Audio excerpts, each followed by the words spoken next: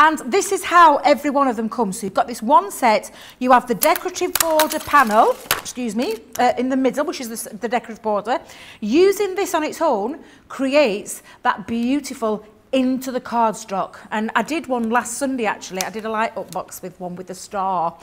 So again, this is what you're going to be able to do. You're going to be able to create so many things because you've got these two dies which enable you to create the full border as well. So the potential that you've got with these is absolutely crazy. For the time being, I am going to reverse this to one side. I've got a piece of cardstock, and because I've got the ability, oh, get me. Flip reverse it to the right side, girl, right side.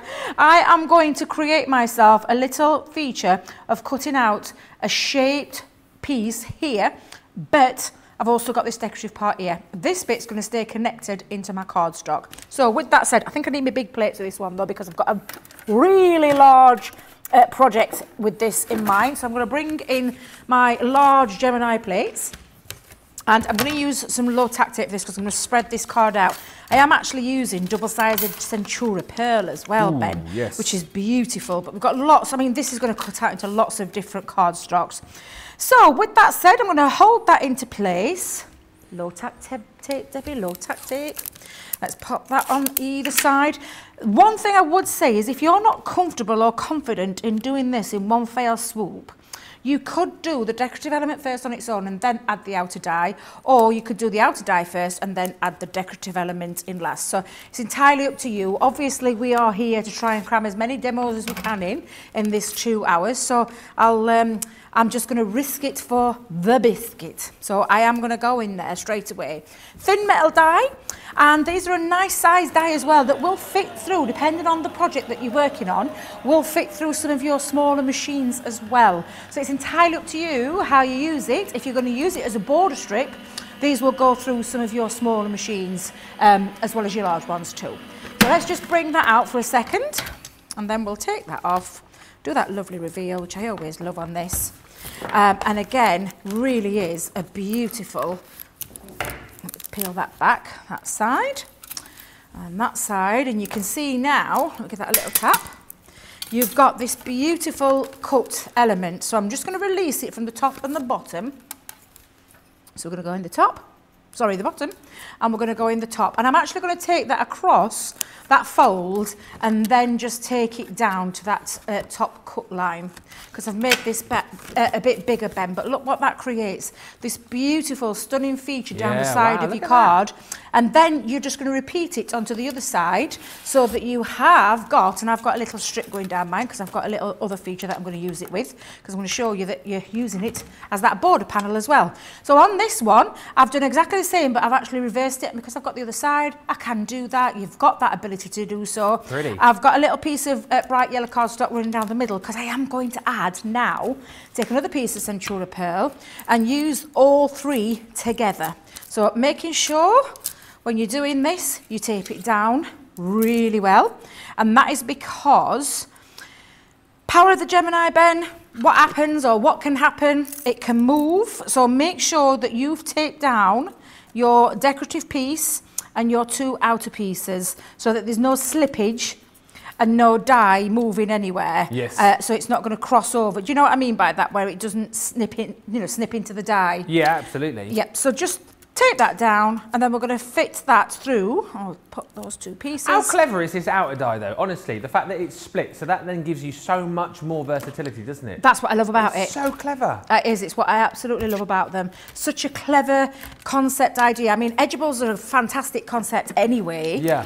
And the fact that you've got the creator card element in there too, because it can create a card, as you're seeing right now, rolled into one. It's like a hybrid. That's the word. That's a great word. Hybrid, yes. Hybrid, yes. Oh, yeah. And I mean, we do both of those dies particularly well. Actually, you could call it a die-brid. A what? Ah!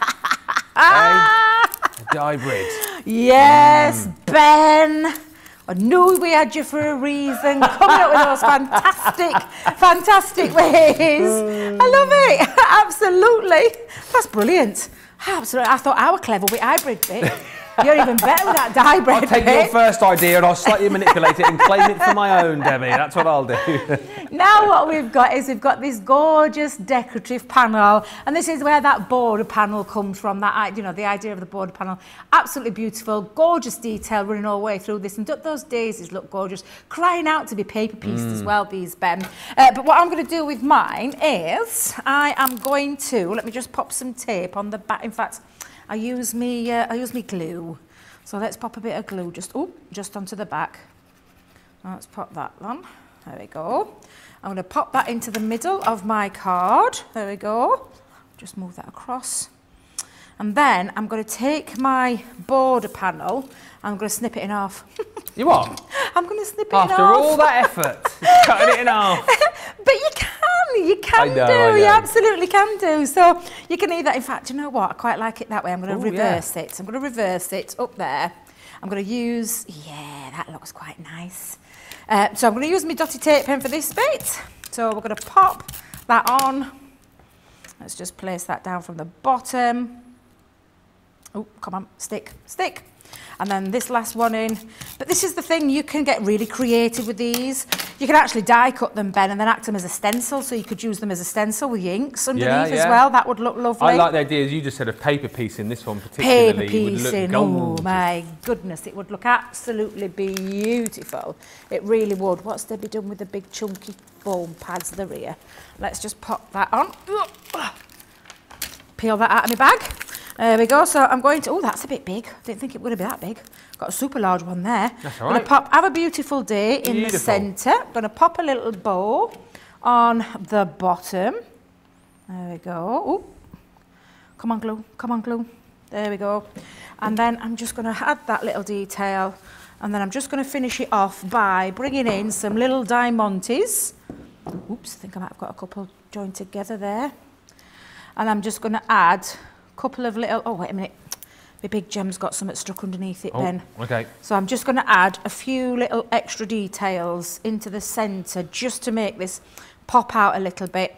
I mean, I know many crafters will have a wealth of gems in their stash, because they're for anything like me, you'll have got hundreds and hundreds and thousands of them. Because they're just lovely, and they just add a little fancy feature. I'm just going to put a couple of little extra ones. Not finished yet. Not finished yet. Just to sometimes I have to step away from the gems. Sometimes I have to step away from the gems, but however, just going to lift that off at the back, because what I'm going to do is make it lift a little bit more, and I'm going to add some glue onto the back of my matte black cardstock and pop that in that back panel. And then just to make it pop and that yellow pop, I've got some textured cardstock that I'm going to place over the top of it, and again ready now just to add a verse or something in there. But now this will make all the difference just by popping that off. Oh yes, Debbie. And then when you take that, you've got all of those beautiful panel features with that beautiful decorative element running down the sides. And then just by adding that touch of colour underneath brings the background or the foreground, makes it come to life a little bit. And adding those few gems on just literally just makes it pop. I just love these dies. They're absolutely stunning dies at a fantastic price as well, because if you think about the ways that you can use them, you're getting multiple ways of usage. It's not a one-trick pony die. It's a die brid. It's a die brid.